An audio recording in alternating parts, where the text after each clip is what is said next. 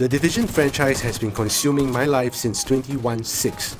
With the release of Division 2 in March of 2019, we are drawing closer to the end of the life cycle for the Division 2.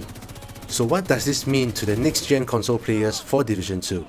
The developers have announced that there will be backwards compatibility with next-gen consoles. But the thing here, as we move into next-gen gaming, there will not be any game improvements to this game. We'll still remain at 30 FPS, there will be no graphical changes, there will be no new game content. It will absolutely be the same game as we had on the PS4. When I got my hands on the PS5 on launch day, the very first game that I installed was The Division 2. I did notice some performance improvements while playing it on the PS5.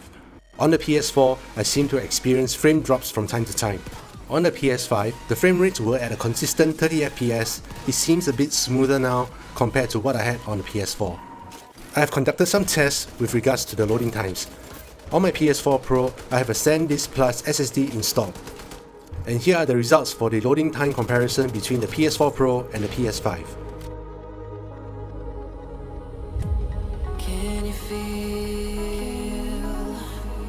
it wrapped around your soul with no control? You can't breathe when you're drowning underwater. There's so much water. I can't pretend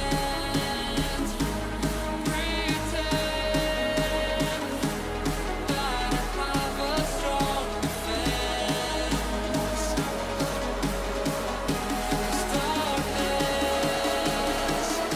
all your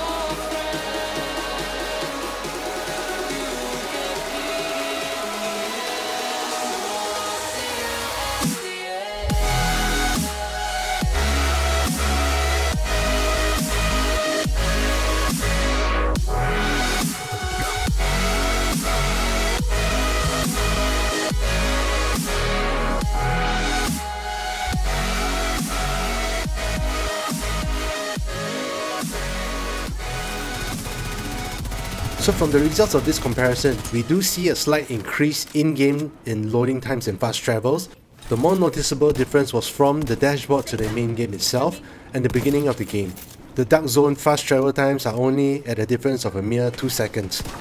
I hope you have found this piece of information useful.